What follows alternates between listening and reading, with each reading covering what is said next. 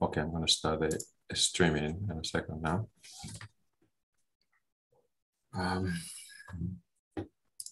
Because I have to be muted real quick on one side and the other.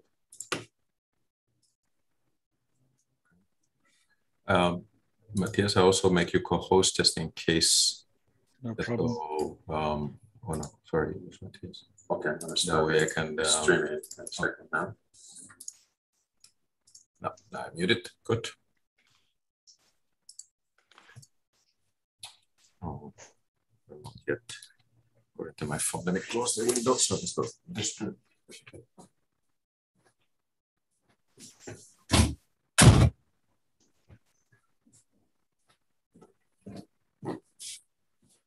Excellent.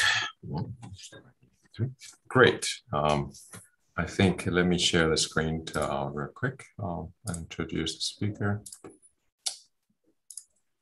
You guys see the screen, I believe, right? So I wanted to welcome everybody once again to the online SPICE-SPIN+X seminar. As you know, this is organized by SPIN Phenomenon Disciplinary Center that I organize together with Karin Eversosite, who is a W3 professor in Duisburg now, in collaboration with the SPIN+X Collaborative Research Center led by Martina Schliemann and Burkhard Hillebrands in Kaiserslautern and Matthias Chloe in Mainz. This is a Zoom live seminar, meaning that you will be attending as an attendee, but please raise your hand or write in the Q&A questions for the speaker, and I'll be able to give you the floor and promote you to panelists to pass the questions directly.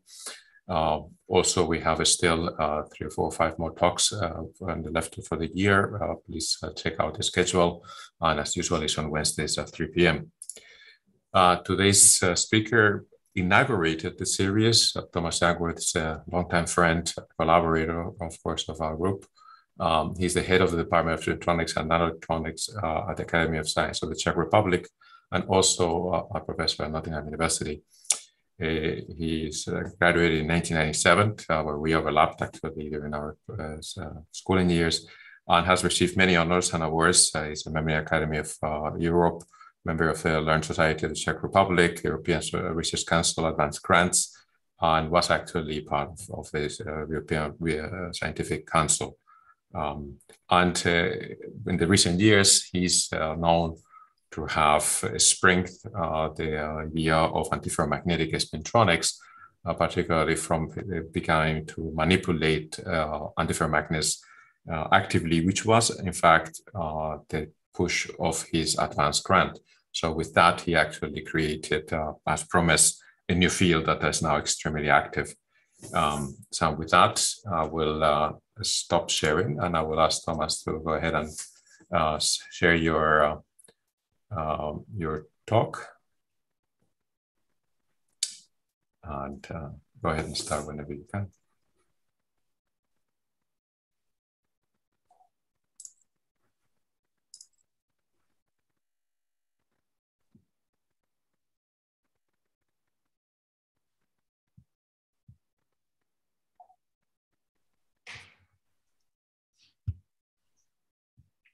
Can you?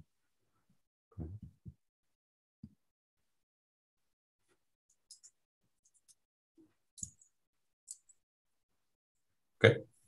Yes, I'm trying to, like arrow, I'm trying to find my... It's on the lower left, it should be, yeah, exactly. Once you move to the lower left. It's stuck. Perfect. Perfect. Good. Good afternoon, everybody. Harold, thanks a lot for the introduction. And today I will talk to you about altermagnetism, which we regard as a new emerging basic magnetic phase. And we regard this as a basic magnetic phase because of the following features. It is realized in compensated collinear non-frustrated magnetic structures. They generate non-relativistic spin-split, uncorrelated band structures, and they offer alternative phenomenology in core spin physics and spintronics or spin electronics. Moreover, the phase occupies a separate symmetry class, is abundant, among magnetic materials and is relevant in many fields. So before I flip to the next page, let me acknowledge first Libor and Jairo for enabling this talk. And also I'd like to acknowledge all our team members and collaborators who enabled this series of recent articles that we put together on this emerging field. Before I get to the third, we regard as the third basic magnetic phase of altermagnetism, let me briefly recap the two basic magnetic phases that are well known for almost a century and are well established. So the first one is ferromagnetism, and the key example here is this iron lattice of these collinear magnetic moments. They generate a global magnetic order, and the global nature of the magnetic order with the net magnetization has two important consequences. First of all, these ferromagnets tend to be have their carriers delocalized, be metallic, meaning that the Fermi level is inside a band. And second, because of the global magnetization, the bands are spin split. That means that carriers that can carry electrical current in these metallic ferromagnets also carry the magnetic magnetization information, or the spin information. And in ferromagnets, it's relatively easy to flip magnetization, for example, by weak magnetic fields. And this way we can also flip the magnetic information that is carried by electrons. So this is the core spin physics in ferromagnets, and the core spin electronics is basically three phenomena. The first phenomenon is in ferromagnetic thin films, and it's the anomalous Hall effect. And here the fact that we have spin polarized carriers results in the Hall effect, in which we apply an electrical bias, and in response, these spin polarized carriers will accumulate at one edge of the sample, or will generate a transverse current. And the spin polarization of this transverse current will be determined by the magnetization direction in the ferromagnet. Now, when you flip the magnetization, the transverse current will also reverse. The other two core spintronic phenomena in ferromagnets are giant magnetoresistance and spin transfer torque. In this time, we look at a longitudinal longitudinal transport response in which the electrical bias generates a longitudinal spin polarized current. And these phenomena are realized in devices comprising two ferromagnetic electrodes, a fixed electrode, and an electrode which can reverse its magnetization. And now, depending on the relative orientation of the magnetization in the reference, in the fixed electrode, and in the other electrode, we get either low or high resistance state, and there's giant magnetoresistance. But also the spin polarized currents in this structure can also induce the reorientation of the top electrode by electrical currents instead of magnetic fields, for example. So the anomalous Hall effect is very intriguing because it's a transverse non-dissipative electrical response, and it can also have intriguing topological varied phase origin. The longitudinal response is interesting primarily because it offers a large signal, and this is the reason why this spin electronic phenomena are used in current spintronic commercial devices. Now, when we go to the second basic magnetic phase of these Nails antiferromagnets, or Nails antiferromagnetism, it really has been it's been discovered by Nail in the 1930s, and it's been regarded really as an opposite to ferromagnetism.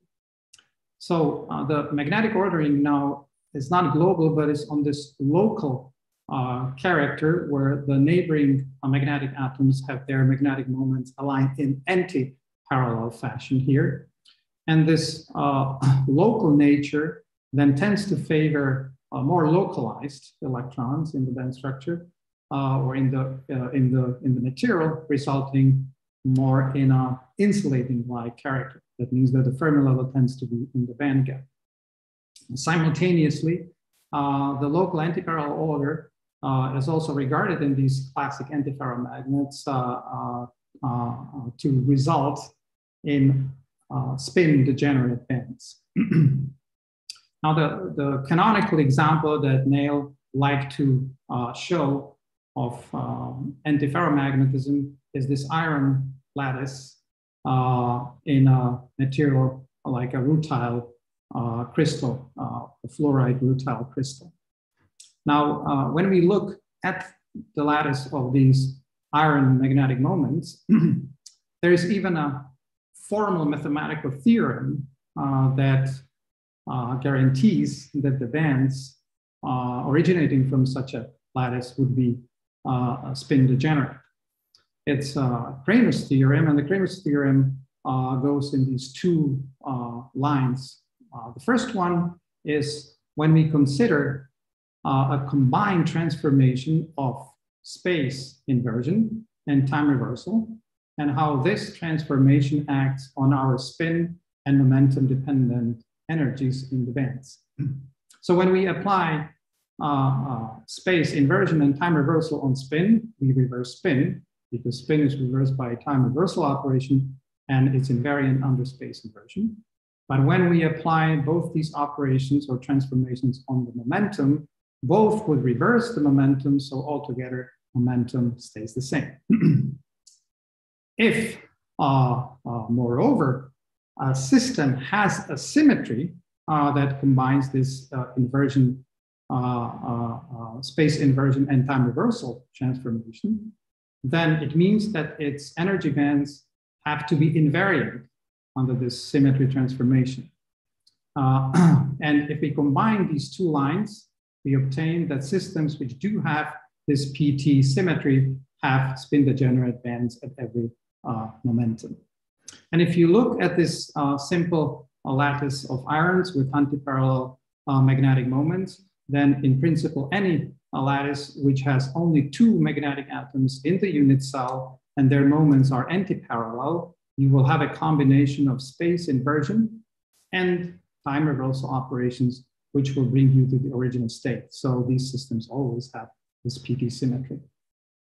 So unlike ferromagnets, which are electronically and magnetically active, well, we have anti-ferromagnets, which are electronically inert because they tend to be insulating, and they are also magnetically inert because their bands do not carry the magnetic information, and also these systems are insensitive to external magnetic perturbations.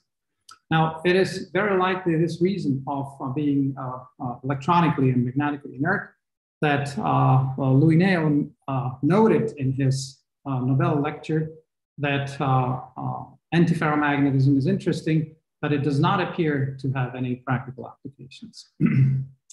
Well, on the other hand, Néel was a very practically oriented researcher, and one of his major contributions on the practical side was the defense against magnetic mines by demagnetizing ship hulls during the Second World War. So this seems like a paradox.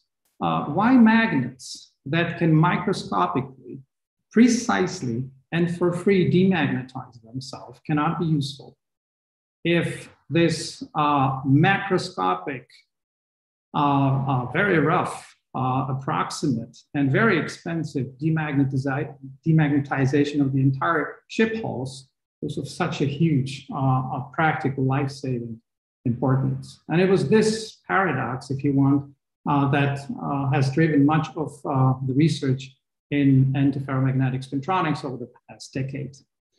Now, when trying to make antiferromagnets active components in electronic devices, we had to change one aspect of antiferromagnetism, and that was switching from insulating to metallic antiferromagnets. And copper manganese arsenide and manganese to gold are the two prime examples of such metallic antiferromagnets. On the other hand, they are still a conventional or classic antiferromagnets in the sense that they perfectly obey the Kramer's theorem, Kramer's spin degeneracy theorem, so their bands are not spin polarized. So antiferromagnetic spintronics is interesting compared to ferromagnetic spintronics because we can develop devices or spintronics without magnetization. On the other hand, we have to rely on spintronic devices without the core spin electronic phenomena known in ferromagnets, like anomalous Holophite giant magnetoresistances or spin transfer torque, because those are derived from spin split bands. Still, it was possible during the decade to demonstrate many intriguing functionalities of antiferromagnetic spintronic devices. Now, this is a very heavily biased illustration of these functionalities biased towards the work that our groups have been interested in. For example, demonstrating a proof of concept microelectronic memory bits in antiferromagnets, stray field free and field insensitive neuromorphic logic and memory devices, and switching in the very same material and device scaled from relatively long electronic pulses towards much shorter terahertz pulses and the ultra short femtosecond laser pulses. But these are just examples. This is now a relatively broad field with a number of groups around the world active in the field. And I give at least a few references to review articles on antiferromagnetic spintronics. So it looks like we really have exhausted the landscape of basic magnetic phases, basic spin physics, and electronics by this collinear ferromagnetism and collinear antiferromagnetism. In one case, we have a net magnetization and spin splitting in the bands. In the other case, we have zero magnetization and spin degeneracy in bands. Well, and indeed, if you regard bands as just stripes of allowed energies in your spectrum, then there doesn't seem to be any third option. If you just regard them as stripes, those two stripes can be either split or overlap. It's very hard to imagine that there can be any other option than that. But energy spectrum is not composed of stripes, but it has dispersion. So there is an energy dependence on the momentum. And when you have energy dependence on the momentum, you can have this third option in which you have zero net magnetization. However, simultaneously, your bands are spin split. And they are spin split in this regular alternating shape. Now, in which system can you realize such an electronic structure? Remarkably, it's ruthenium dioxide. And this is really the material which has attracted our attention to this new type of spin physics and spin electronics. It is really remarkable that it's Snell's rutile crystal structure. So it's the type of crystal that been mentioned in many textbooks as the classic representation of antiferromagnetism. So how come that we can have spin split bands? Well, when we talked about Kramer's theorem and spin degeneracy, we really looked at only at the magnetic atoms in the lattice and ignored the other non-magnetic atoms in the lattice because naively one would think that non-magnetic atoms would not have any profound effect on the basic core magnetism physics of a crystal. However, this is not the case. When we take the rutile crystal, and now besides these, the lattice of the magnetic atoms, we include also the lattice of the non-magnetic atoms, in this particular case, oxygen. What happens is that there is no inversion, space inversion operation that would anymore connect the two opposite magnetic sublattices. This inversion symmetry is broken, and instead the two sublattices are connected by this crystal rotation operation by 90 degrees. And it's this crystal rotation symmetry that guarantees that an energy eigenstate of a spin-up energy eigenstate will have a counterpart equal energy eigenstate in the band structure with the opposite spin. But now these two guys will not exist at the same momentum, but the momentum will be also rotated, and the rotation of the momentum will be given by the same 90-degree rotation as is the rotation symmetry that connects in real space the opposite spin sublattices. So while in this case, with the inversion symmetry connecting the opposite spin sublattices, the opposite spin eigenstates were connected at the same wave vector. Here, the opposite spin equal energy eigenstates are connected at wave vectors which are mutually rotated by this 90-degree symmetry operation. So, as I said in the beginning, I will not regard this in this talk as an antiferromagnetic anomaly, but instead will regard this as an antiferromagnetic or ferromagnetic anomaly. I actually don't know, because zero magnetization sounds like an antiferromagnet, spin split electronic structure sounds more like a ferromagnet. So I'm not going to regard this as an anomaly of either ferromagnetic or antiferromagnetic phase, but rather as an emerging third basic magnetic phase. I already walked you through these characteristic features. So what I will do now is that I will discuss these features in more detail, and I will do it in two blocks. In the first one, I will show how the combination of compensated and spin split non-relativistic band structures can lead to alternative phenomenology in the core spin physics and spin electronics. So let me start with the core spin physics. And here I will show you that altermagnets offer a non-relativistic altermagnetic spin splitting mechanism, which originates from a local inversion symmetric electric crystal field.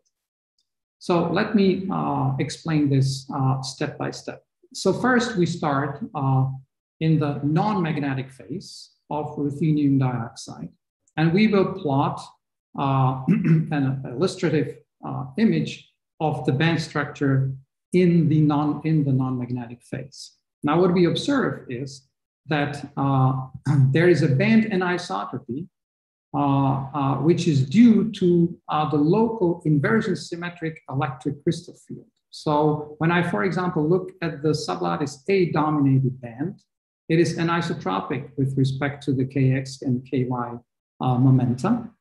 And the anisotropy is due to the local inversion symmetric but anisotropic crystal environment of the sublattice A. Now, when I look at the band which is dominated by the B sublattice, it's also anisotropic, but the anisotropy is rotated with respect to the A sublattice by 90 degrees. This is the rotation symmetry which connects the two sublattices in the real space. So as a result, I have a non-magnetic K-dependent band splitting in my electronic structure, which is strong because it's of the electric crystal field origin, and in ruthenium dioxide is on the electron volt scale. Now, when I move to the altermagnetic phase, we will now see what happens when I turn on the magnetism or the altermagnetic interaction. What you will see is that the A sublattice dominated band will split with one sign of the spin splitting because it corresponds to one sublattice and magnetic sublattice. And the sublattice B will spin split with the opposite sign because it's the opposite spin sublattice. So let's now play slowly the movie and we see what happens. The sublattice A starts to split with one sign and sublattice B splits with the opposite sign. So what we get as a result is that when we add this K-independent exchange splitting, which is opposite on bands dominated by sublattice A, and bands dominated by sublattice here. So if I have this opposite K-independent exchange splittings, as a result, I get an altermagnetic K-dependent spin splitting of my nearest bands, which is just a copy of the non-magnetic K-dependent band splitting in the non-magnetic phase. Compared to the two well-known spin splitting mechanisms in physics, this is a completely orthogonal, if you want, a completely alternative mechanism of spin splitting. What we know from conventional ferromagnetism is that the spin splitting is determined by the strength of the magnetic exchange and is due to the global ferromagnetic order. And the alternative one is electric splitting, but it's weak because it's of relativistic origin and is due to the global inversion asymmetry. In our case, we have splitting due to the electric field, but it's non-relativistic, so it's strong, and it's also due to the local inversion symmetric crystal field. So this was an illustration of an alternative core spin physics. And now I give you an illustration of an alternative core spin electronics, which we can get in altermagnets. So the first key question is, can we get in altermagnets spin polarized currents? This is what drives conventional ferromagnetic spintronics. And the answer is yes. If we look at these bands, then make a cut, equal energy cut, and just draw the Fermi surface of an altermagnet, we see that we have two anisotropic Fermi surfaces corresponding to one spin orientation and another rotated anisotropic Fermi surface corresponding to the opposite spin.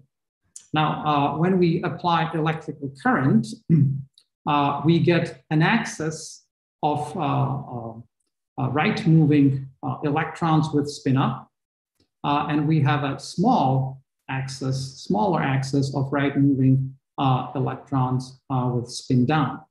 So we generate an electrical current which is predominantly carried by spin-up electrons. So the current is spin polarized.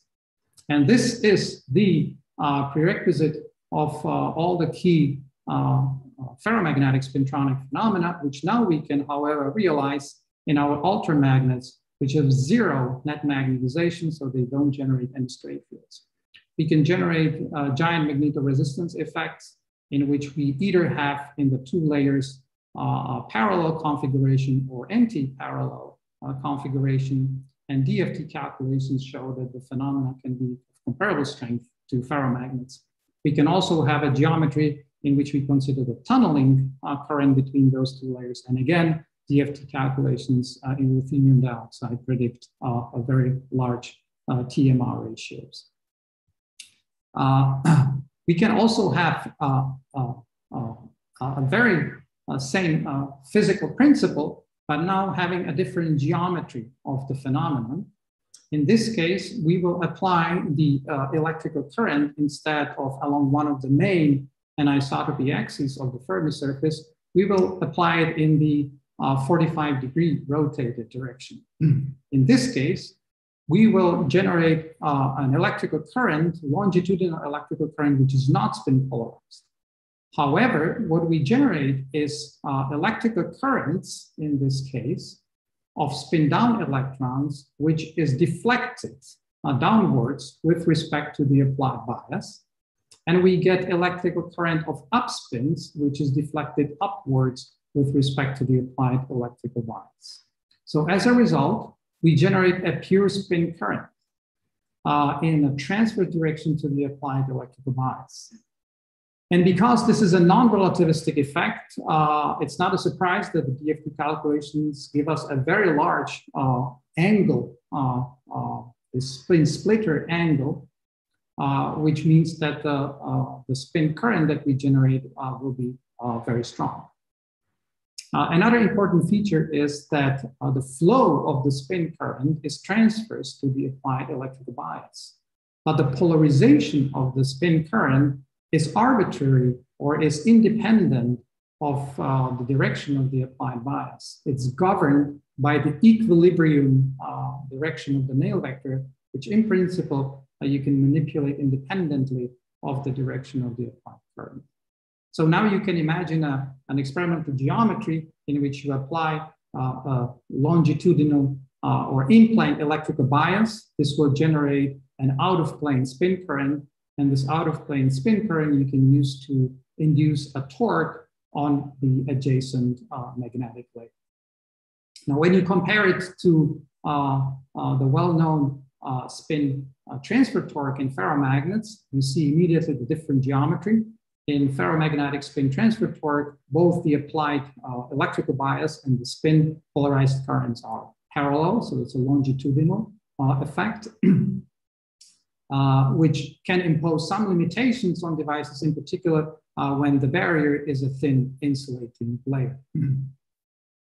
This can be circumvented by the relativistic spin orbit torque, in which the applied electrical current is in plane and it generates an out-of-plane spin current, but it tends to be a weak effect because it's relativistic. And also the spin polarization of the spin current tends to be connected with the direction of the applied electrical current, because it's all connected by the spin orbit coupling. Now, the important point that I want to emphasize here is that this transverse spin current in altermagnets and has been not only proposed theoretically, but there are already first experiments which confirm the viability of this scenario. The other core phenomenon is anomalous Hall effect. Now, anomalous Hall effect has a relativistic very curvature origin. In this case, when we look at our altermagnet, so this is the non-relativistic Fermi surface.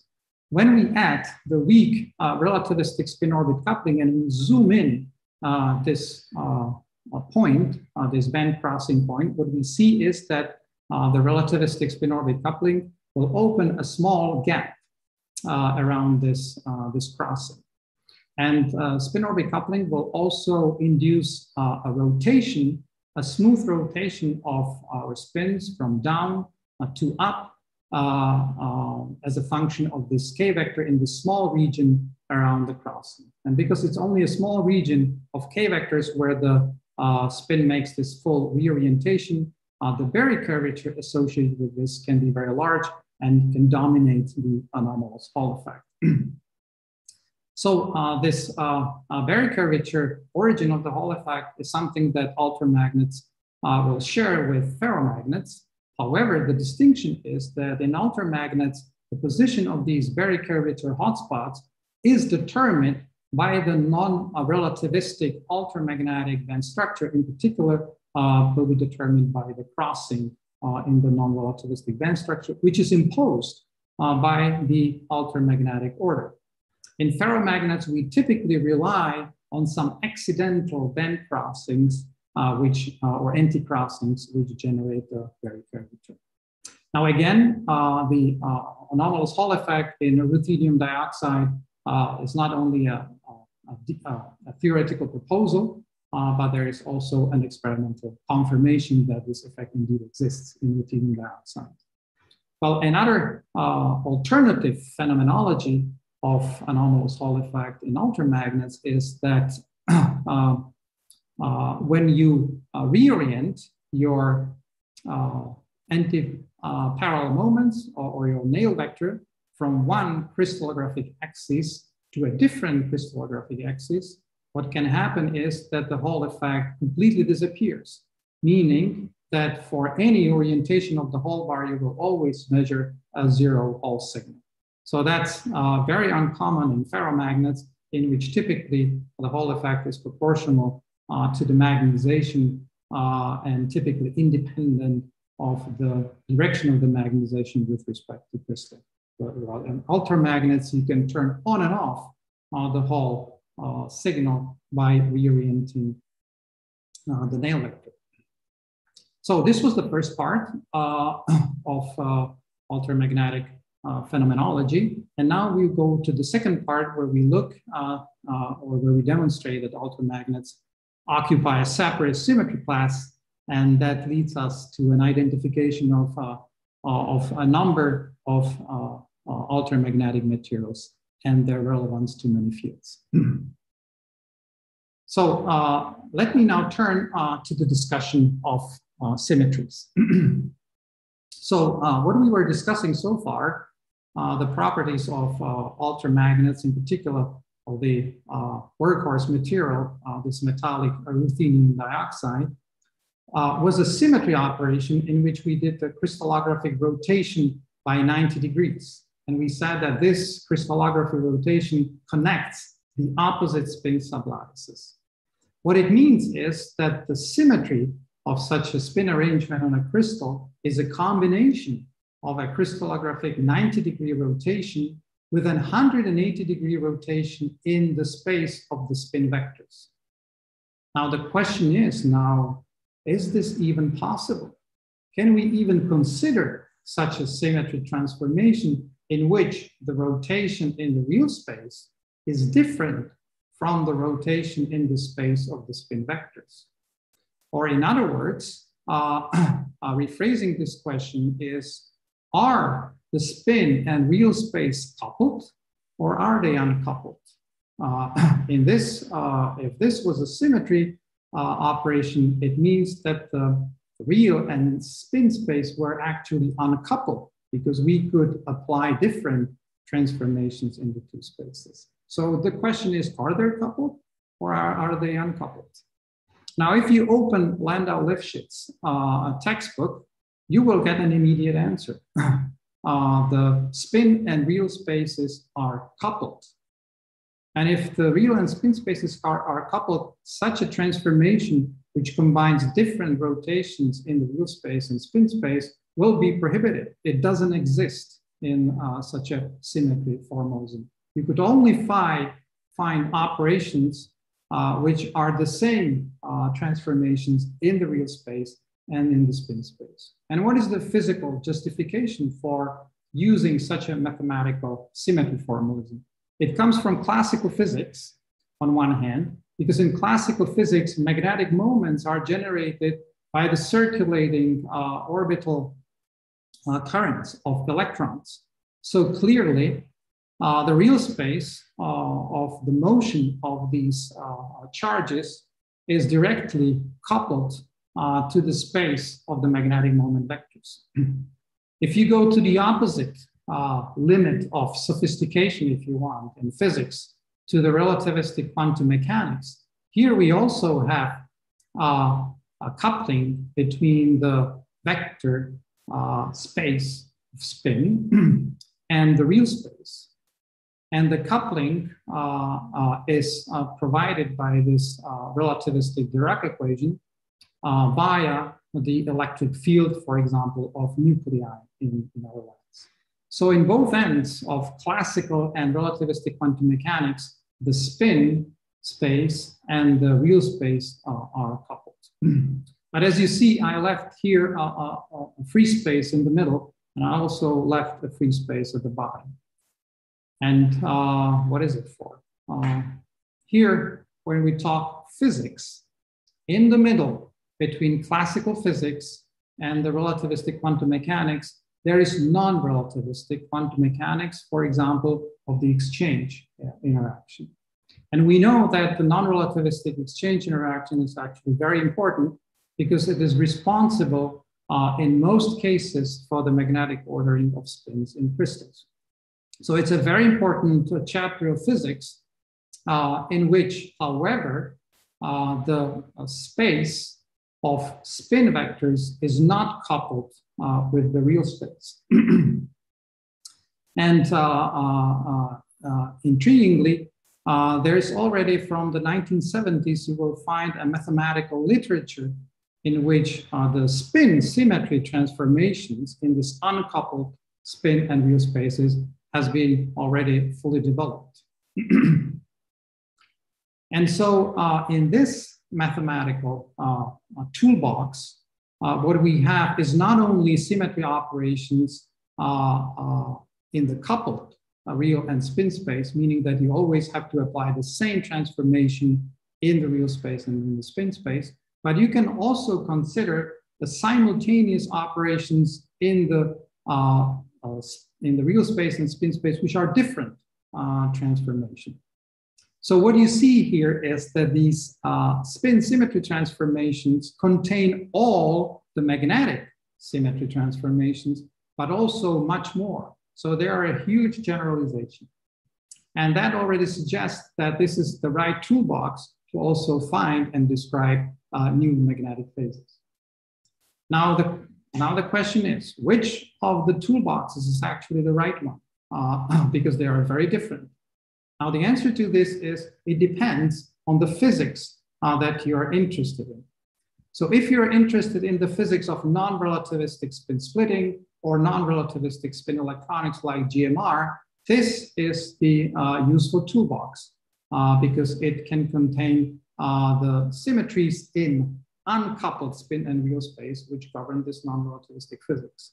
If, however, you're interested in relativistic phenomena, for example, the weak splitting of the bands caused by relativistic spin-orbit coupling and the associated, for example, anomalous Hall effect, then the right toolbox is the toolbox of symmetries in the coupled spin and real space. And then it's the absence of this symmetry transformation, which would then govern the anomalous Hall physics, Berry curvature, etc.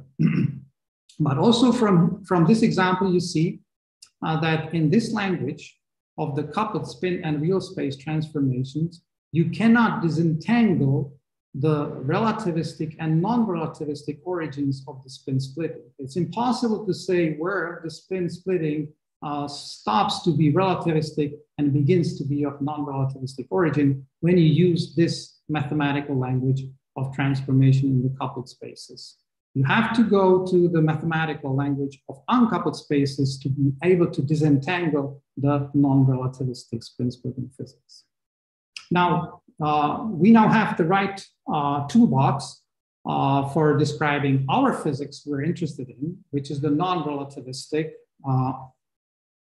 spin physics and electronics of altermagnets.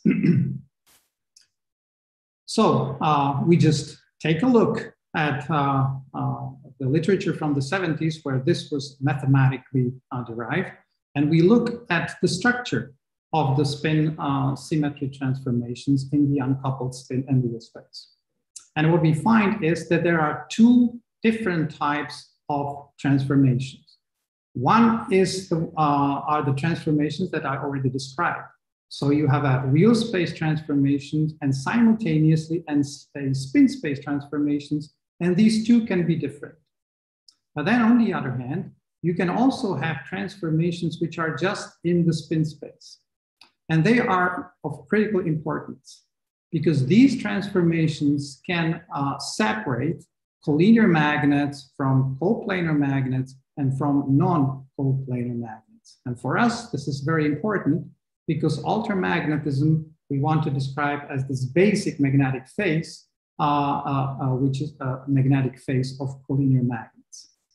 And only spin symmetries can actually help us to disentangle structures which are collinear from those which are non-collinear. So collinear magnets have these spin space symmetry transformations. What you can do is you can rotate your spin space around an axis which is parallel to the spin at an arbitrary angle. Or you can do a spin space rotation around an axis which is in the plane orthogonal to the spins, and then combine it with spin inversion. Spin inversion meaning flipping the sign of the spin vector here. That's another spin-only transformation, which is characteristic of collinear magnets. If you go to coplanar magnets, this symmetry operation doesn't exist anymore, but what is still present is a symmetry operation which combines the rotation by 180 degrees with spin inversion. And when you go to non-coplanar magnets, none of these symmetries exist anymore.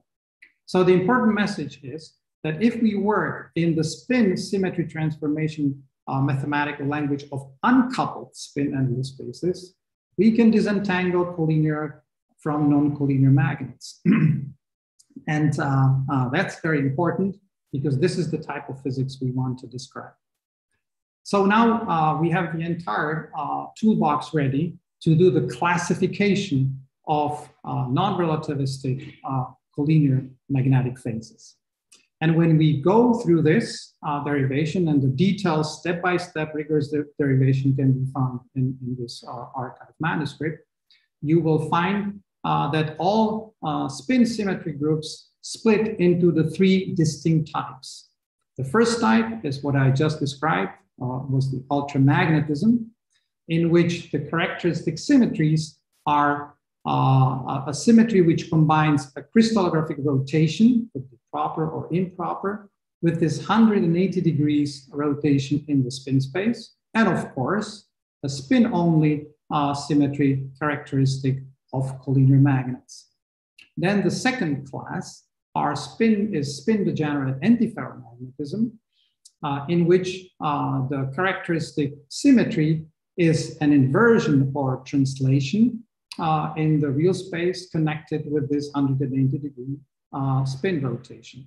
And again, combined with the characteristic spin-only symmetry of collinear magnets. And finally, we have ferromagnetism, in which crystal transformations, in which there is no crystal transformation combined with an 180 degree rotation of the spin space. Now, when we do this complete spin group classifications, what we find is that approximately 1/3 of all spin groups are altermagnets. Another approximately 1/3 are the spin-degenerate antiferromagnets together with paramagnets, and the remaining approximately 1/3 belongs to ferromagnetism. Now we can, by analyzing the altermagnetic spin groups, we can then derive a list of characteristic features of altermagnets. First of all, altermagnets can be realized both in inversion symmetric or inversion asymmetric magnetic crystals. But independently of whether the magnetic crystal is inversion symmetric or asymmetric, the bands are always invariant under the inversion of momentum. So you will always have this character of bands. When you flip the sign of momentum, you will get the same spin state. The gamma point in altermagnets is always spin degenerate. However, you can have other time reversal invariant momenta in the band structure, which can be spin split. Now, when you look at the electronic structure of these non-relativistic altermagnets, they have k-independent spin axes here. And their spin winding number is always even, meaning when you go around the loop, around the gamma point, you have one full rotation of spin and another full rotation of spin. So the winding number is at least 2, and it's always even. And when you compare this to the well-known relativistic systems, it's very different in all these points. They live only in inversion asymmetric crystals. Their bands are inversion asymmetric. All time reversal invariant momenta are spin degenerate. You have k-dependent spin texture instead of having collinear spins. And you have always odd spin winding number. So the spin rotates only once when you go around the gamma. With having the complete spin group classification, you can also look at all possible characteristic spin momentum lockings in altermagnets. And what you will find is that the spin winding number can be either 2, 4, and 6.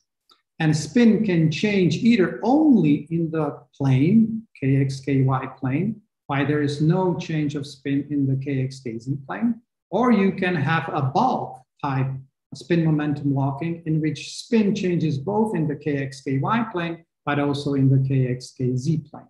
So altogether, you have 6 characteristic types of spin momentum locking in altermagnets compared to this two typical planar types of relativistic spin momentum locking of Rajba and Dresselhaus, and this bulk Weil relativistic spin momentum locking.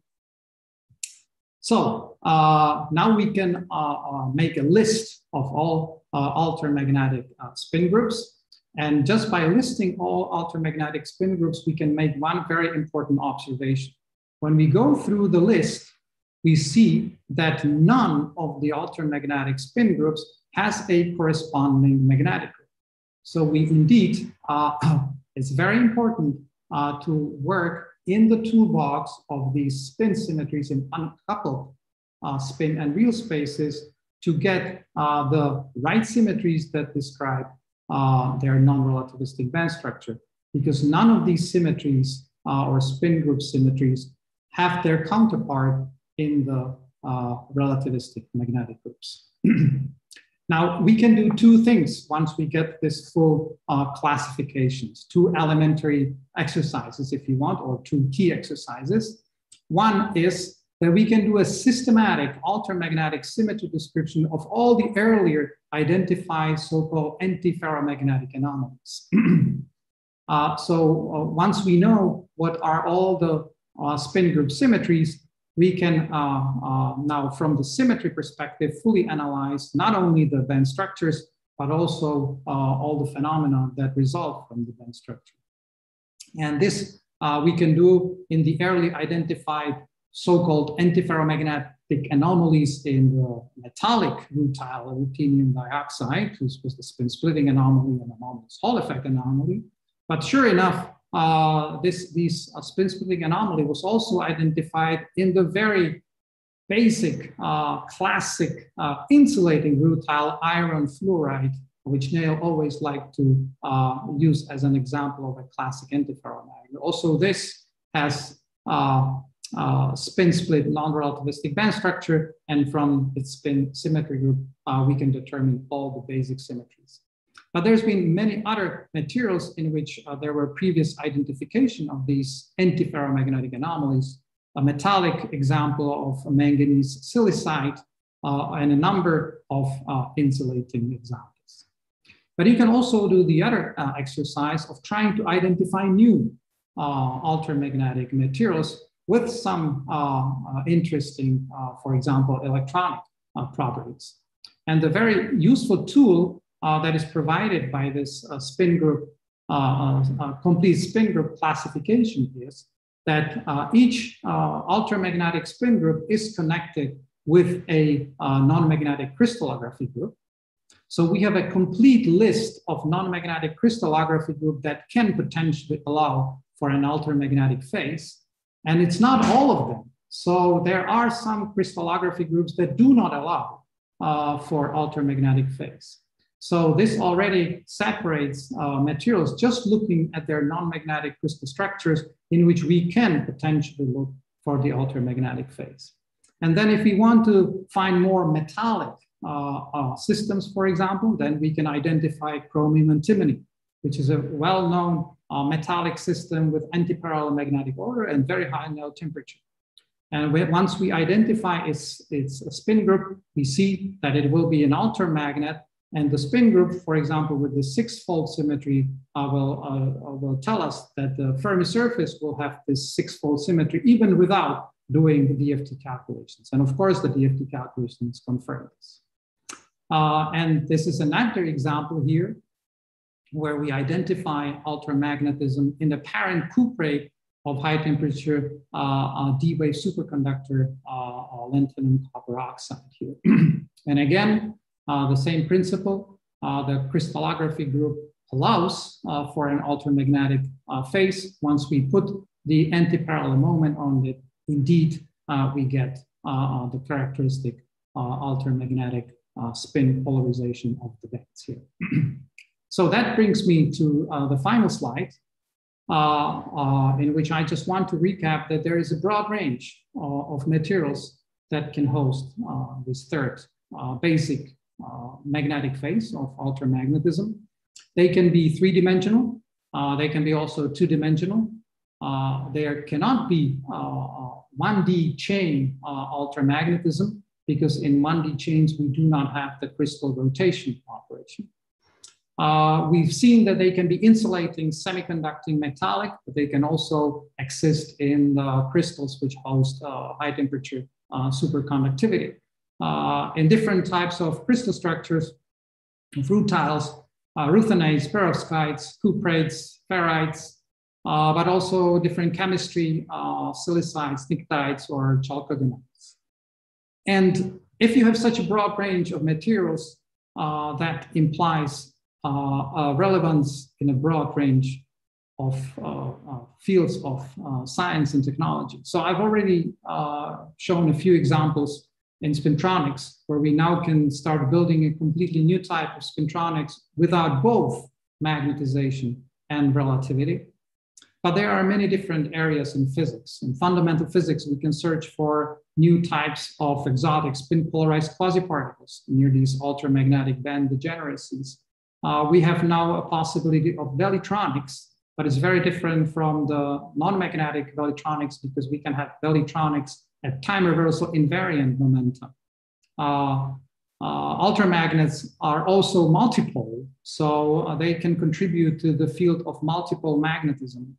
And we can have insulating 2D altermagnets that shows a way towards magnetic topological insulators, including quantum anomalous Hall effect, but now with vanishing magnetization. And of course, an intriguing prospect of interesting interplay between superconductivity and altermagnetism. So this brings me to the end. I'll thank you very much for listening. And before I stop, I have to acknowledge financial support from various funding agencies across Europe. And of course, I'd like to also acknowledge the institutional support from our 3 host organizations. And here I would like to particularly emphasize the Institute of Physics in Prague, because, as you see, it has already included altermagnetism in its logo. So thank you very much. Thank you very much, Thomas. That's fantastic. And we have quite a few people that would like to ask some questions. So I'll start with, I think, well, Igor Boris had an initial question. Let me ask if he still has it. I'll promote him in a minute, but Andrew, maybe we go first. Let me see if I can find it. There it is.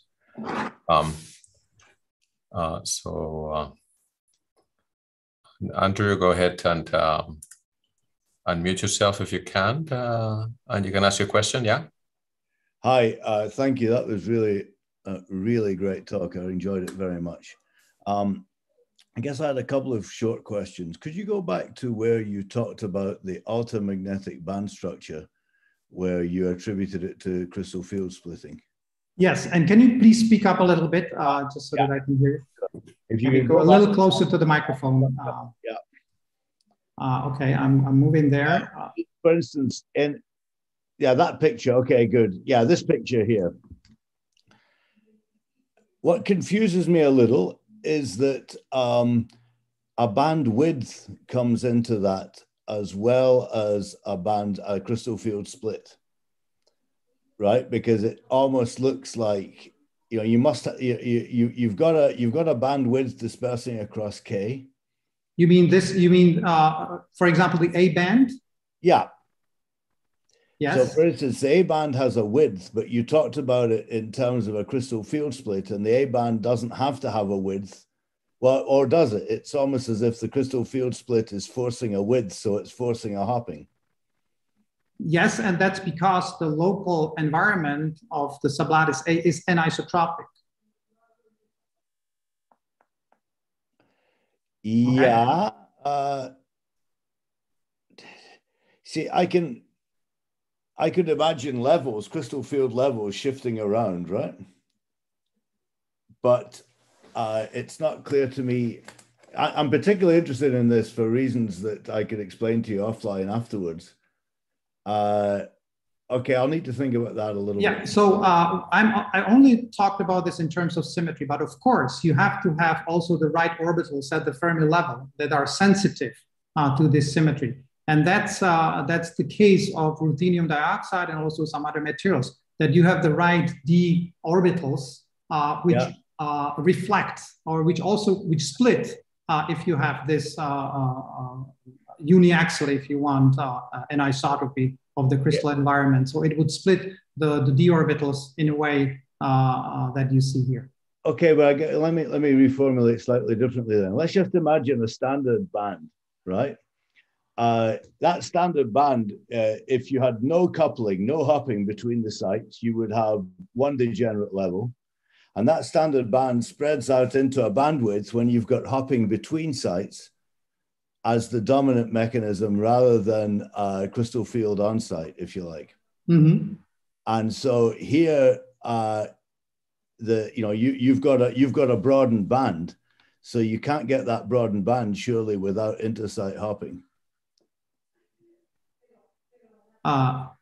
Yes, but what happens is that if you look at what dominates, what type of local orbitals are dominating, let's say, this state, and what type of orbitals is dominating this state, it will be just as you say, this will be the local splitting, the local crystal field splitting will correspond to the states which dominate this one and this one. So it will be the d orbitals, local d orbitals, which are split because of the crystal field that will dominate this state and this state. And in the p sublattice, it will be just reversed. Yeah, okay, but then I could go in a tight binding formalism and derive an effective T, an effective intersite hopping from that bandwidth. And the way you've presented it, the value I would get for that intersite hopping would be more related to the crystal field split. Andy and Thomas mean different things. Okay, Igor Mazin is going to sort this out. But anyway, I'm just wanting to understand. Yeah, so maybe we can... Igor is around, so I can either discuss it later, but you can also look at this reference because we have a very detailed analysis based on the DFT band structure. And it's split into the contribution from the orbitals and sites or sublattices where we do project the band structure and see how that really works on the microscopic level. Good. I like the talk precisely because it wasn't so detailed. But anyway, could I indulge myself with one much shorter question? Is that possible, or do you want me to quit? Let's move on because there's a lot of questions, and then he can maybe come back to you. Okay. Is that okay? Yeah. Yeah. So Boris, can you go ahead and ask your question, please? Boris Ivanov. Yeah. My question is about some comparison with standard phenomenological theory of antiferromagnet. It's well established by people that antiferromagnet is the only crystal with magnetic ordering which have some odd element of crystalline group which replace sublattices. So sublattices should be completely equivalent from the viewpoint of crystal group. Is it the case here? Yes. Otherwise, you will working with not antiferromagnets but compensated ferromagnets. Yes. For which everything like GMR and for some other effects are allowed. Thank you. Thank you for this, also for the first question, but these are all very, very interesting and very good questions. So yes, you need to have a crystallography symmetry operation that connects the opposite spin sublattices to have a perfect compensation and exactly zero net magnetization in the non-relativistic physics. So the physics that is generated by the exchange interaction.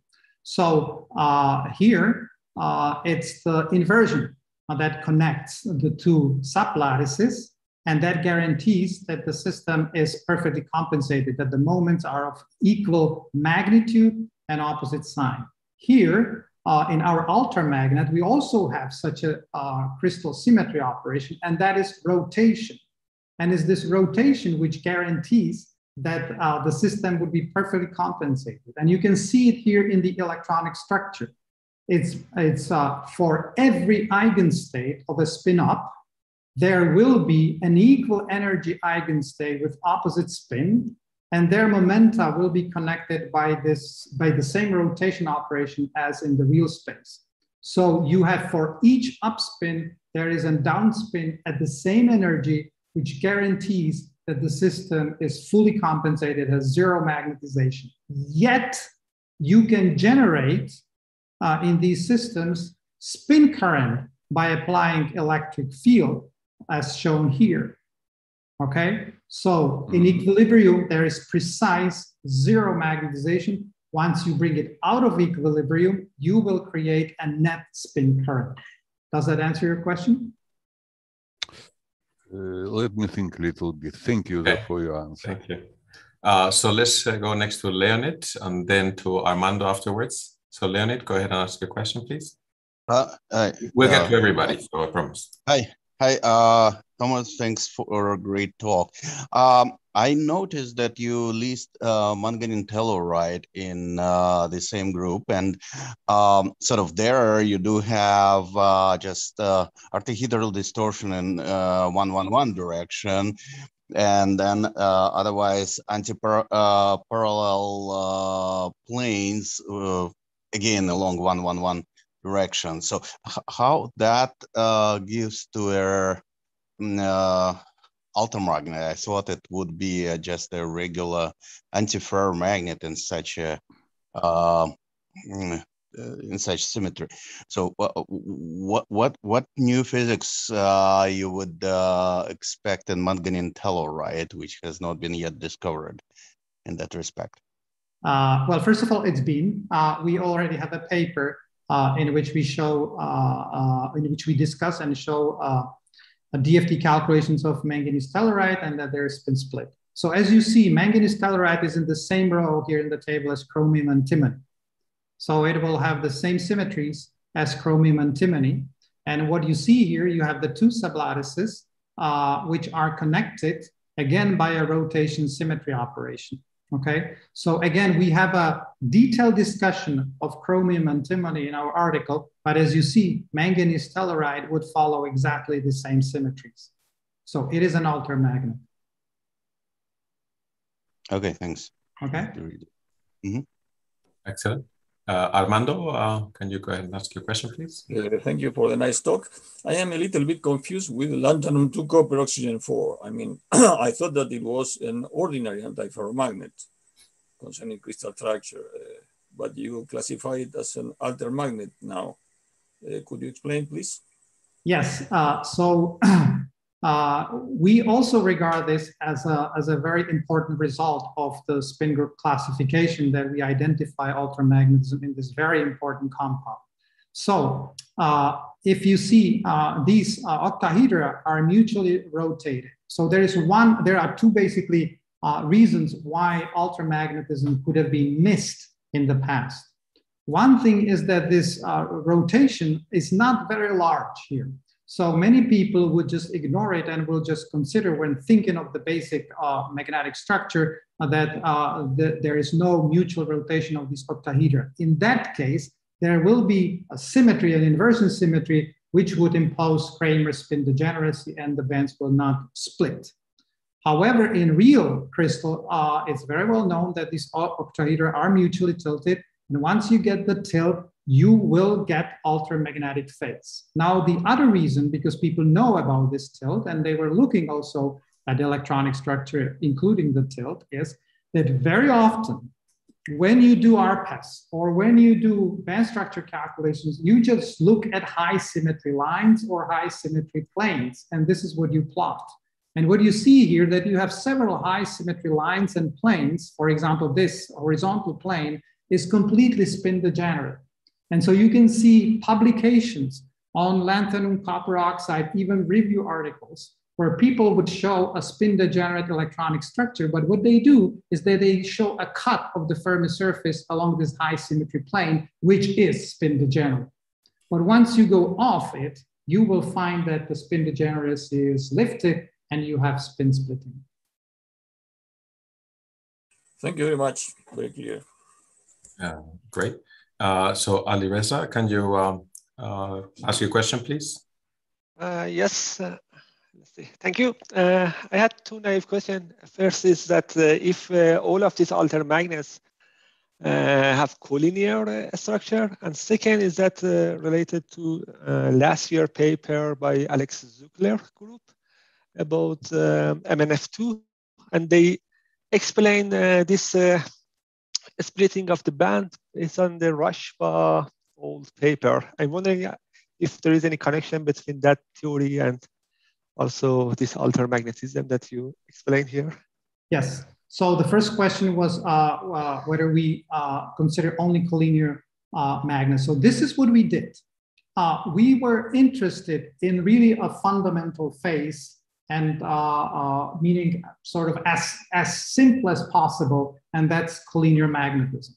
And if you work in this, if you use the toolbox of the spin symmetries, you can really, by symmetries, you can disentangle collinear magnets from coplanar or non-collinear coplanar and non-coplanar magnets. This is something which is not possible to do with the relativistic magnetic group. So this was one of the reasons why we were using this mathematical toolbox, because it allows us to disentangle collinear magnets. And this is what we were focusing on.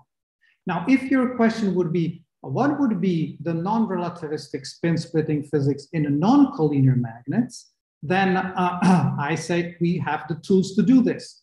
We haven't done it, but there is a tool to do it. You, instead of using this symmetry in the spin space only of the collinear magnets, you would move down and you would use this one, or you would move down to the non-coplanar where there is none pure spin space symmetry existing. You do then the same symmetry group classification of these coupled operations, and you will have the description of non-relativistic spin split band structure in non-collinear coplanar or non-collinear non-coplanar magnets. So it's possible to do it, but what we were after in our work so far were collinear magnets, because we were primarily interested in the basic fundamental magnetic phase. So does that answer your first question? Yes, thank you. Now to your second question about Pekar Rashba 1964 paper. Let me just show you. I think it refers to the well, not okay. Yeah, do the one first and then the other one as well. So it's important to look exactly at what physics is discussed in this paper. And here is the model K dot P Hamiltonian that they are discussing. And what you see here, there is a magnetic field, an effective magnetic field that couples to the spin here. And here's the definition, which contains some spatially varying dipolar field in a magnet. And what you see here, that the same magnetic field here also couples to the momentum of the electron. So in this article, they do not discuss anything on symmetries. However, if I would look at their microscopic physics and try to describe it from the symmetry perspective, I see that their microscopic physics has coupled spaces of the spin vectors and the real space, because their magnetic order is somehow generated by some sort of a dipolar field, which couples both to the spin and to the momentum of electron. So in terms of symmetry, description of their microscopic physics, it would not be the symmetry of spin operations of decoupled spin and real space, because their Hamiltonian couples the two spaces. Now, in terms of microscopic physics, it certainly is not a microscopic physics of the strong exchange. And they even say it explicitly in the article that their field is weak, is relativistically weak. So it also does not guide us in terms of the magnitude of the effects, because the magnitude of the effects is governed by the strong electromagnetic crystal fields in the system, while what they consider is some sort of weak dipolar field that may be present in such a crystal. Does that answer your question? Yeah, no, he was actually referring to the Zunger paper, actually. No. I think you did mention Pekka Rashba, right? Yeah, but in that MNF2 paper, they refer to this paper. Yes, but I think it's important to go to the original paper. Yeah, that is why. Yeah, but just I'm wondering that is there any microscopic Hamiltonian for example, this Altermagnes, one of the simple cases? Thank you. This is a very good question. So first of all, in our paper, we don't do only the symmetry analysis, but we always accompany the symmetry analysis with a full DFT calculation. So that is certainly microscopic. But it's not just that. If you would go to our manuscript, you will also find for each of this spin group symmetry, you will find a representative model Hamiltonian, model K.P Hamiltonian. They have this model K.P Hamiltonian have those characteristic orbital harmonic symmetries, so the D wave, G wave, or I wave. So in our paper, we have symmetry analysis, we have full DFT calculations, but we simultaneously offer representative K.P model Hamiltonians that are consistent both with the spin group symmetries, and also we can find correspondence between those model Hamiltonians and the full DFT electronic structures. Yeah, thank you. It was nice. Okay, but does it clarify? I don't know if it clarifies with the other question that you wrote in here with the research. Yeah, it seems that you say that maybe explanation of MNF2 based on this Rashba model was not correct, or I don't know. Because in that paper about MNF2 in Ziegler, they claim that what they observe is the realization of the Rashba original paper. Well, if you allow me, let me not comment on the claims in this paper, but I rather showed you what is precisely in this 19 Pekka Rashba paper. Yeah, exactly. Yeah, thank you. Okay. Good. So the next one is Vaida Wu. Please ask your question, please. Yes. Hi. Can you hear me? Yeah. Yes, I can hear you. Hello. Okay, great. Hi. Thanks for the very nice talk and very illuminating talk. My question is maybe is more from the expandalist questions. Namely, how can we relate this or differentiate altermagnetism from antiferromagnetism? As actually earlier question already raised this kind of concern is that seems to me that the distinction is mainly come from the band structure, right? You have this spin polarized band in the momentum space that differentiate what we used to think the antiferromagnetism and this altermagnetism. And now if I probing like the susceptibility or the kind of a spin-spin correlations from neutron scattering, for example, what's the difference between altermagnetism and antiferromagnetism? Okay, so I tried to already, thank you very much. It's a very broad and very, very nice question. So let me try to answer at least partially. So I try to give you examples from spin electronics experiments where you have a clear distinction between the spin degenerate antiferromagnets and altermagnets. So a spin degenerate antiferromagnet cannot generate anomalous Hall effect, it cannot, the spin degenerate antiferromagnetism cannot generate anomalous Hall effect, while the spin split altermagnetism can. Spin degenerate antiferromagnetism cannot generate spin polarized currents and the corresponding giant magnetoresistance, spin torque effects, etc., the non-relativistic ones, while altermagnets can. And there are indeed in both these cases, there are first experimental confirmations of these ideas. So this was the reason why, for example, over the whole decade of research of antiferromagnetic spintronics, where we were using spin degenerate antiferromagnets, we had to come up with completely different physical phenomena and principles to detect and manipulate the antiferromagnetic order, which were all relativistic. So this is one of the clear-cut, if you want, experimental distinction that the phenomena that you use are completely different. Now, in terms of other experimental techniques, So for example, in ARPAS, when you want to identify the spin splitting, of course, ARPAS is not going to directly tell you whether the spin splitting is going to be of relativistic or non-relativistic origin. But what you've seen is that altermagnets can have very large spin splittings comparable to the spin splitting in ferromagnets on the electron volt scale. And that is 1 or 2 orders of magnitude larger than the maximum spin splitting achieved in relativistic by relativistic spin orbit coupling.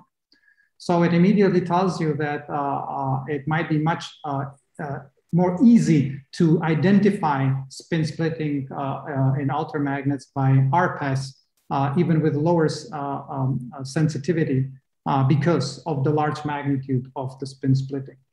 When you talk about susceptibility, yes, these altermagnets would have very different susceptibility in applied magnetic fields than spin split, conventional spin split antiferromagnets. One of the examples to give you is that in altermagnet, you can have a reorientation of the Néel vector even when you apply a magnetic field in the hard axis. That means if you apply it orthogonal to the orientation of the Néel vector, in a regular antiferromagnet, you would only can the moment and eventually do a spin flip transformation into a ferromagnetic state. While in altermagnets, you can actually reorient the Néel vector in the direction parallel to the magnetic field. How does it work? It would take a little bit more time to explain, but this is just an example of a different experimental phenomenology. Of course, consistent perfectly with the theory description. So let's go now to Matthias Weiler and then to Revas after that. We're still trying to cover everybody. Go ahead. Matthias. Hey, So thank you, Thomas. A great, fantastic talk. So I have 2 questions from the experimentalist perspective. So one of them, from my understanding, if you have a polycrystalline altermagnet, right, then these properties, I guess they're basically averaged out from the symmetry and it looks like an antiferromagnet.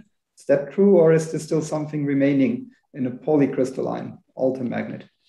It will depend on what phenomenon you want. Transport phenomena, electronic transport. It would depend on what transport phenomenon you want to look at and how you want to control the transport phenomenon. So I'll give you one example where even if you have more crystal directions or more polycrystalline film, you can still have an effect. So for example, in ruthenium dioxide, anomalous Hall effect, okay? So you can imagine that your film would have, so let me just go to an image of the Hall effect. So here. So you have the crystal. And now, of course, your anomalous Hall effect would flip sign if you reverse the Néel order. This is the comparison of these two.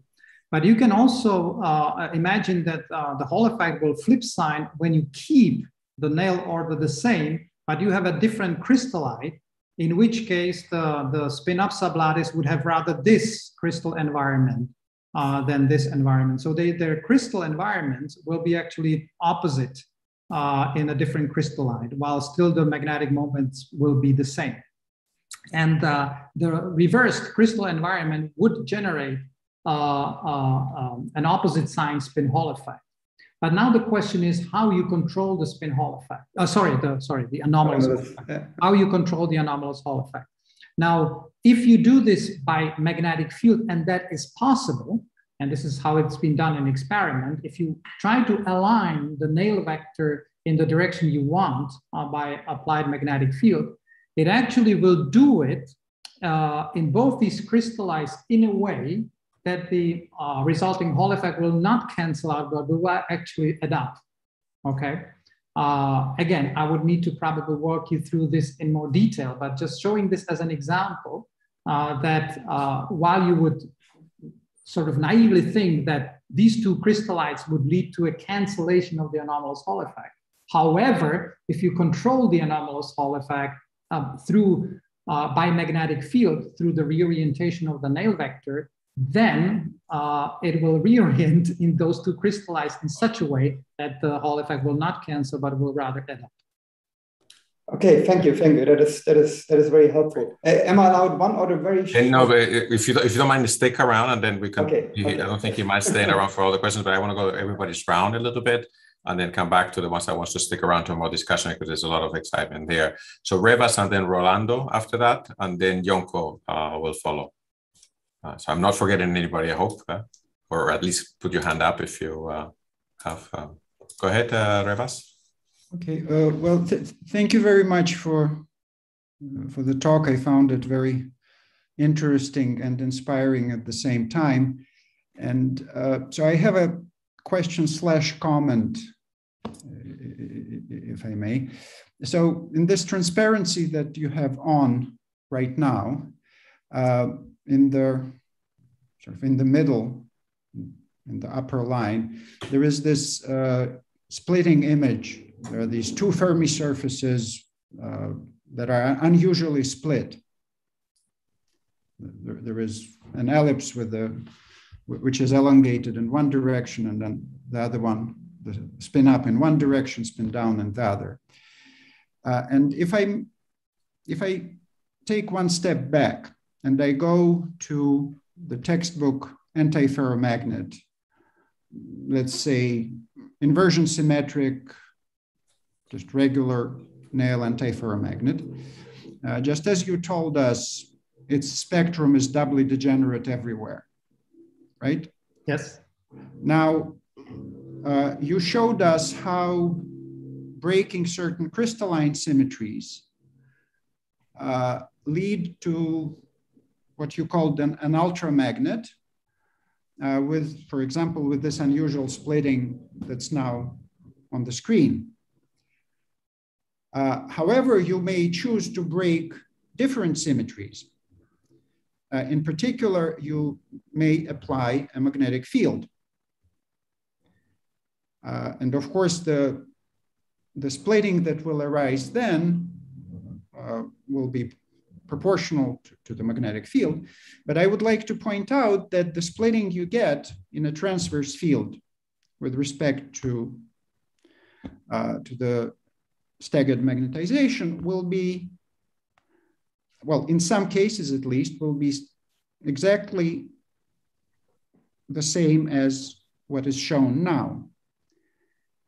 And so it's a different mechanism of splitting, but in a way, you know, I could almost say that the transverse magnetic field turns a nail antiferromagnet, a textbook nail antiferromagnet, into what you chose to call an ultramagnet.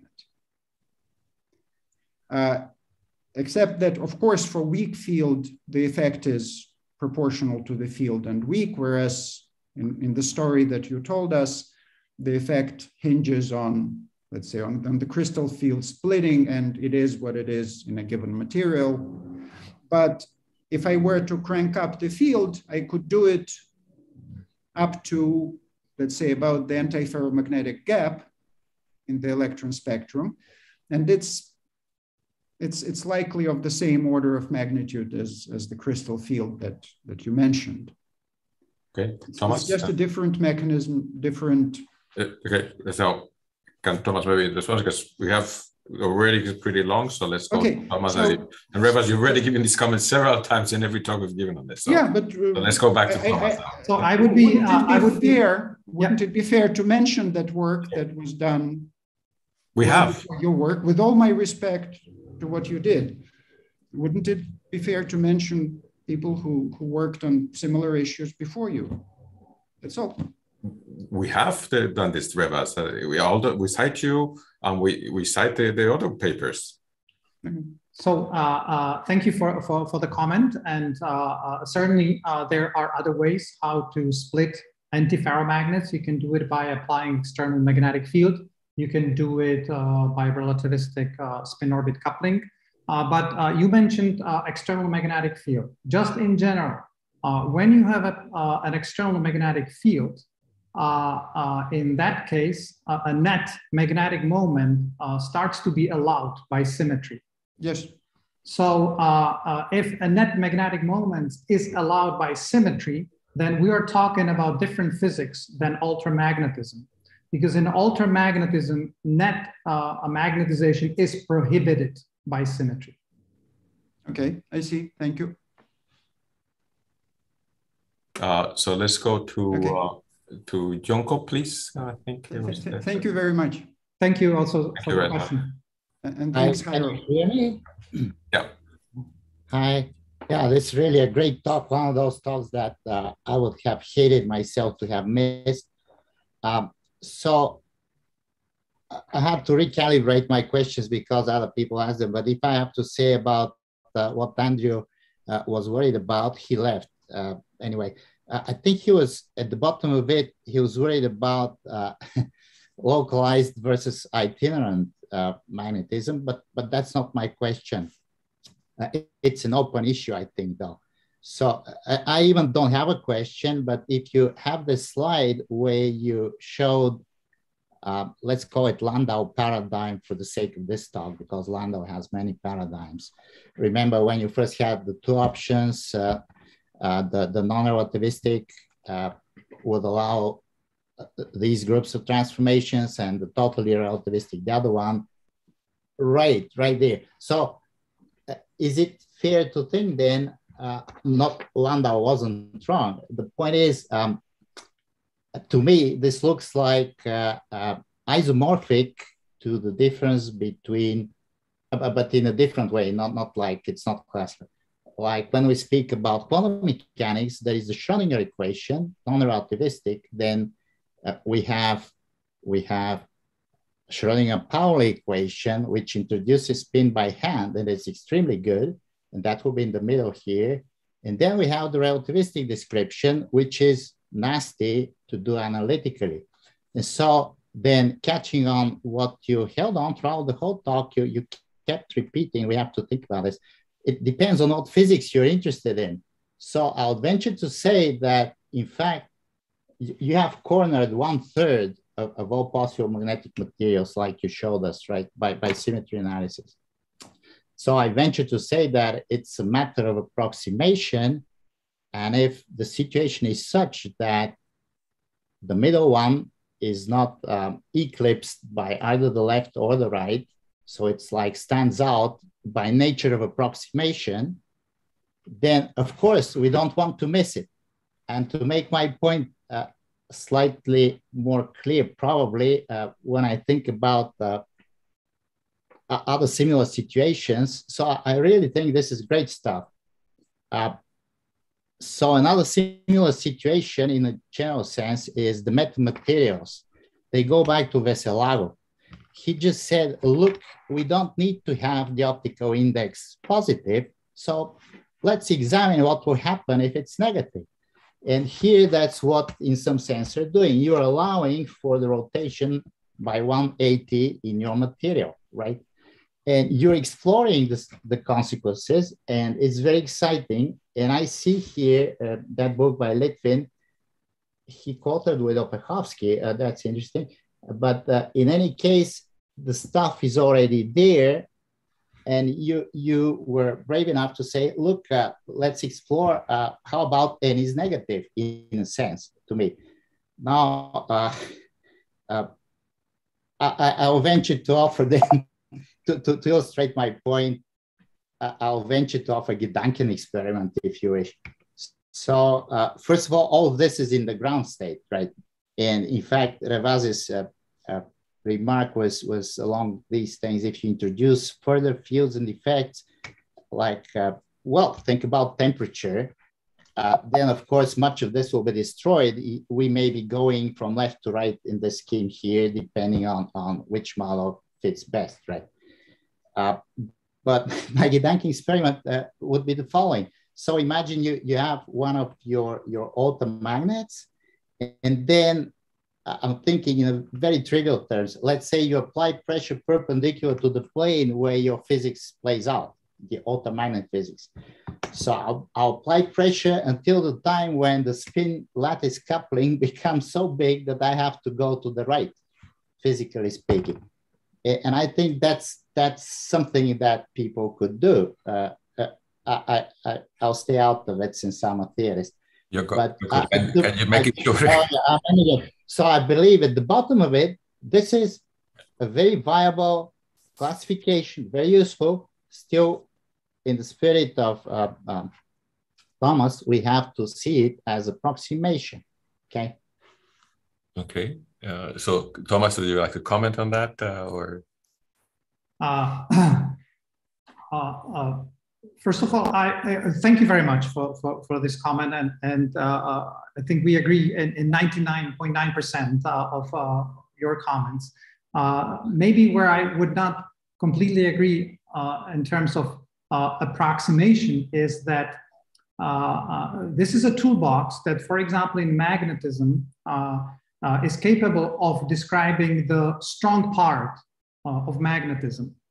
And now the relativistic effects typically are small corrections. There are exceptions, like anomalous Hall effect is an exception. Without relativistic spin-orbit coupling, it will be zero in many cases, or in most cases. But most of magnetism is simply governed by the non-relativistic physics.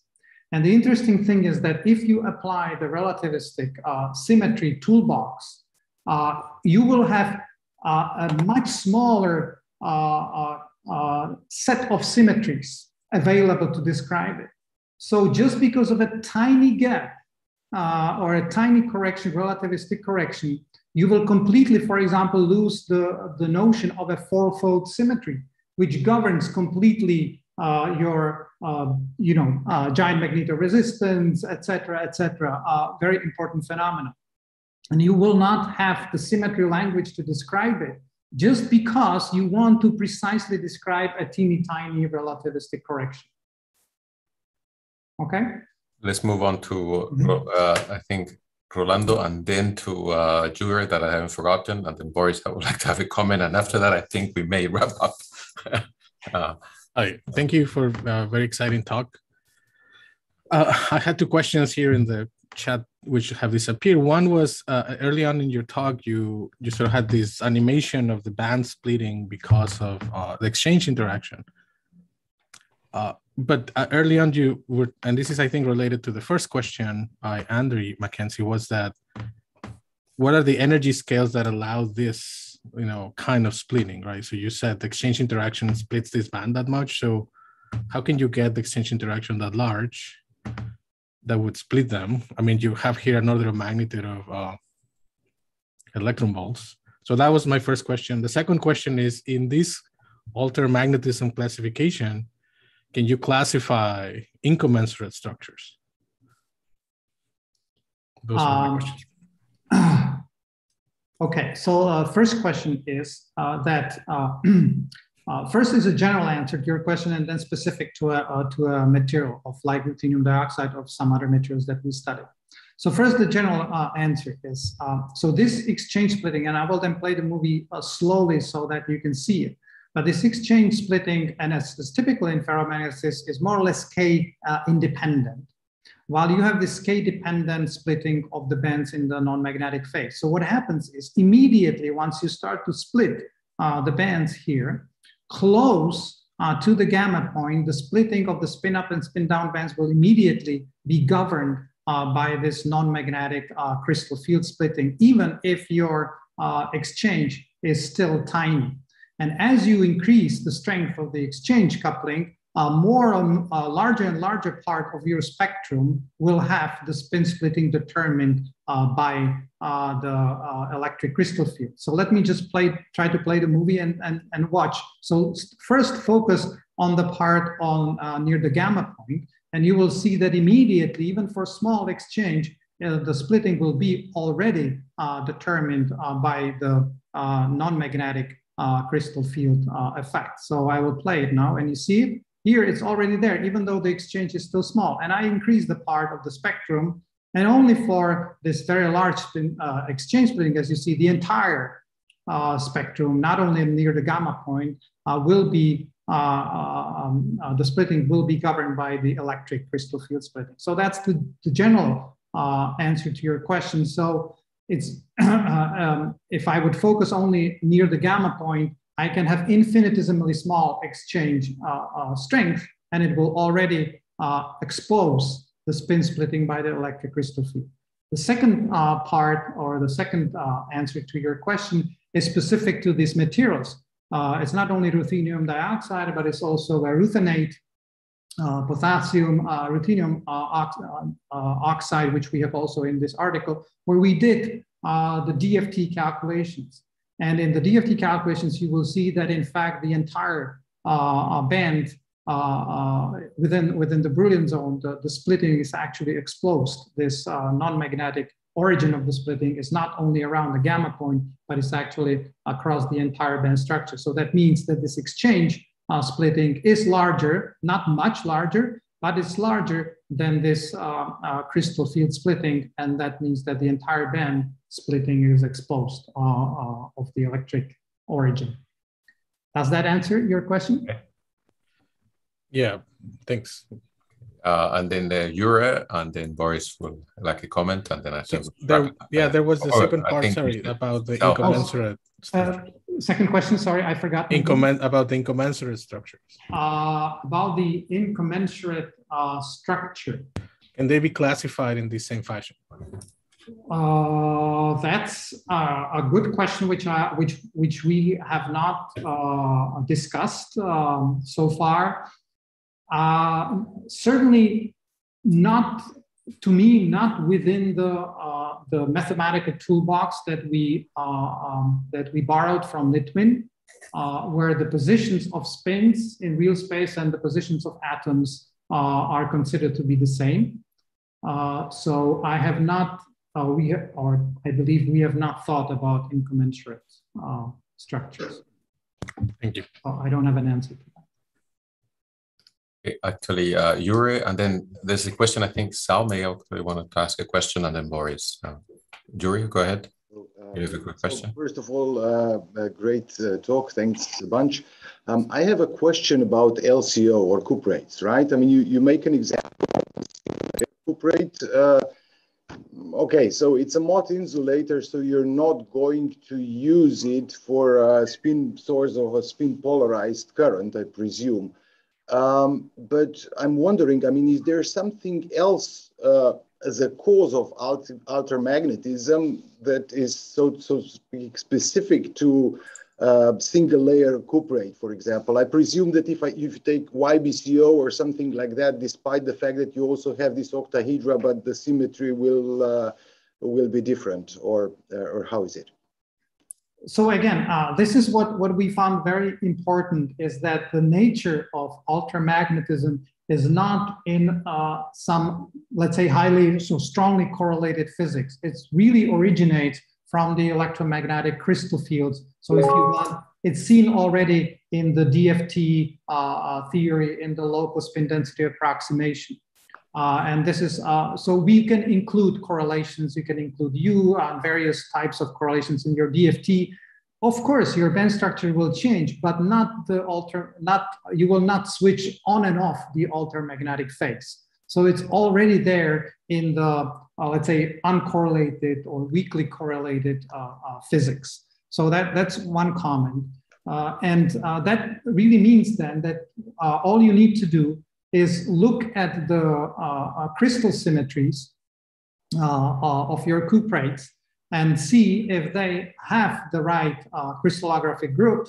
And then, of course, the magnetic order has to be antiparallel, and it has to be on two sides which are connected by some crystallographic rotation, either proper or improper. And if that is the case, then it will have the altermagnetic phase.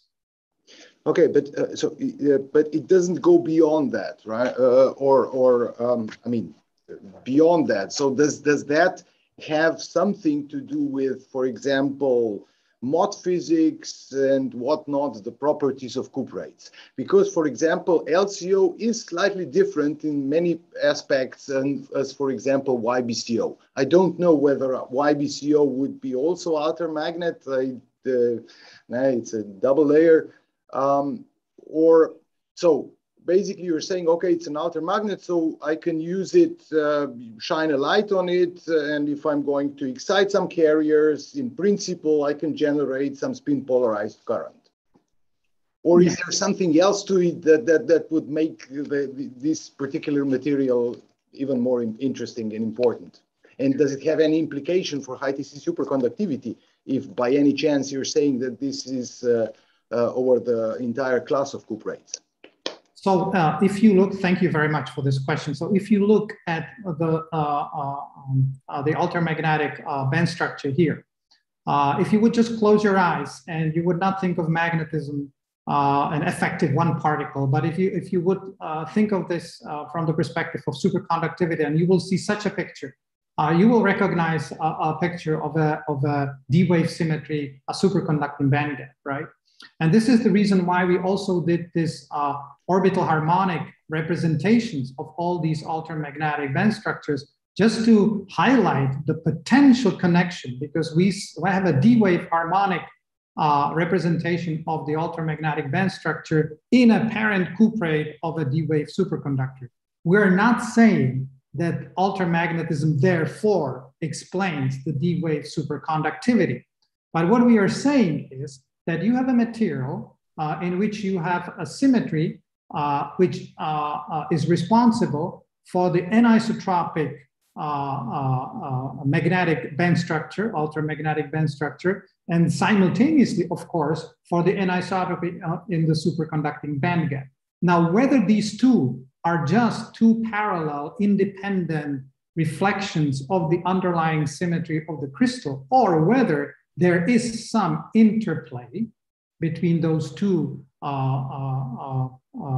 broken symmetry, different types of broken symmetry states, that's a question which I certainly don't have an answer, but I am quite certain that people have not considered this before, because people did not realize that there is such a spin structure in the band structure of cuprate. So it is just suggestive that it's an important, to me, direction of future research to see if there is some interplay between those two phases.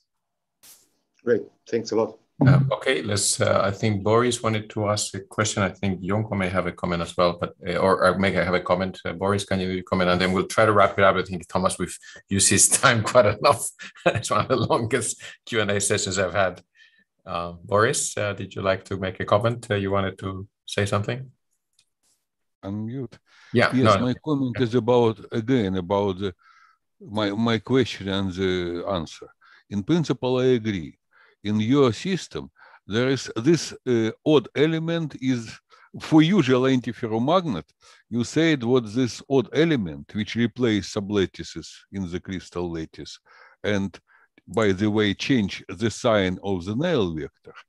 You said what it should be some space reversal.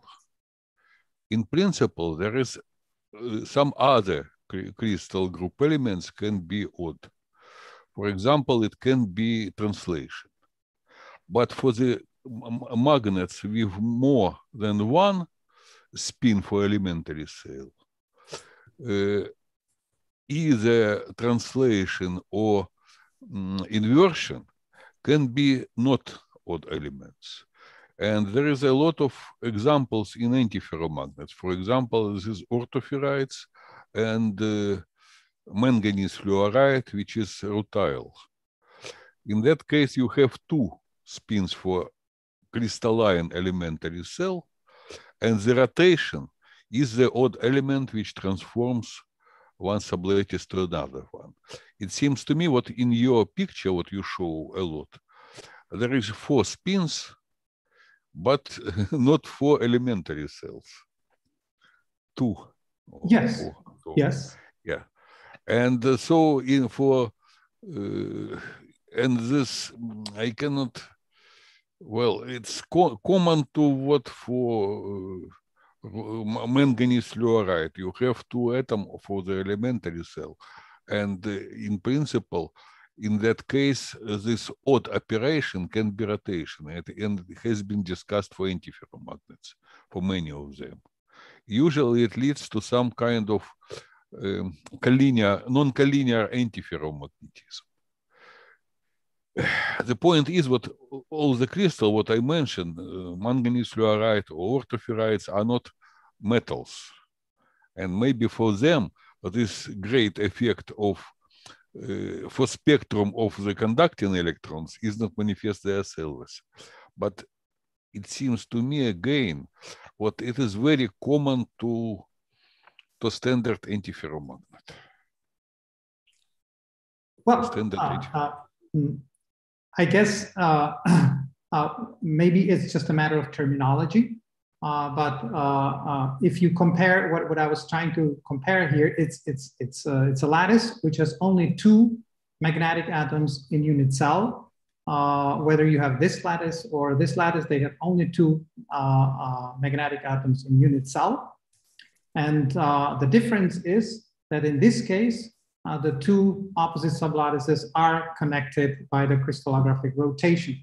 Once this is the case, you will have, and this can be proper or improper rotation, then you will have altermagnetism. But you do not need to have only collinear compensated magnets with 2 magnetic atoms per unit cell. You can have 4, for example. And interestingly, if you have 4, then you don't even need to have these non-magnetic atoms to break the inversion symmetry connecting the opposite spin sublattices. You can have it just with 4 atoms in unit cell. Then you can have broken inversion connection between opposite spin sublattices, and there will be, but you can still have rotation which connects them, and then you will have also an altermagnetic phase. The example is the manganese silicide, which has 4 magnetic atoms per unit cell. So our analysis or our description of altermagnets is not limited to crystals which have only 2 magnetic atoms in unit cell. I was just referring to this one for simplicity, but you can have higher number of magnetic atoms in unit cells and still be described by the same spin symmetries or spin symmetry groups that I just described to you. And they all, once the opposite spin sublattices are connected by proper or improper rotations, they will have spin splitting allowed, and the spin splitting and spin degeneracies will be determined by the non-relativistic spin group symmetries for the specific material. Well, in that case, I would like to say what probably this condition is very common to what for appearance of Zelashinsky-Moria interaction leading to uncollinear magnetic structure, weak ferromagnetism for antiferromagnet, and so on. Because the condition is the same. What the translation and inversion are not odd elements. Yes, it's related, but DMI is relativistic effect. Weak magnetization is relativistic effect. What we were after here was the non-relativistic physics, starting from the non-relativistic spin splitting, which was commonly considered to be absent in antiferromagnets, and all the resulting phenomena, not only spintronics, but in many different fields of physics. Okay? Thank you, Murray. Probably. Thank you very much. Thank you for your question. It's a very good comment as well. And one very last little question, if you may, Tomas, because I think, oh, did I promote it or not? Yeah, well, had a small question. I wanted to make sure that they have, because they get up, they're standing, looking as a panelist, I think. Yeah, Maya, could you ask your question? You had a short question, which is, I think we can answer quickly enough. Oh, yes, thank you. Yeah. So this question is in representative of Sang-Woo Chung at Rutgers University. So he is curious whether non-magnetic polar metal can be regarded as altermagnetic. So his question is non-magnetic polar metal altermagnetic? Can it be? Non-magnetic polar metal altermagnetic, no. You have to have magnetic order. You have to have broken time reversal symmetry to have an altermagnetic phase. Okay. Okay, so all our altermagnetic materials and their description by the spin groups, they have broken time reversal symmetry. Thank you. Mm-hmm. Good. So with this, I think I'm going to stop it here for a second. One quick second. I'll stop at the end streaming here.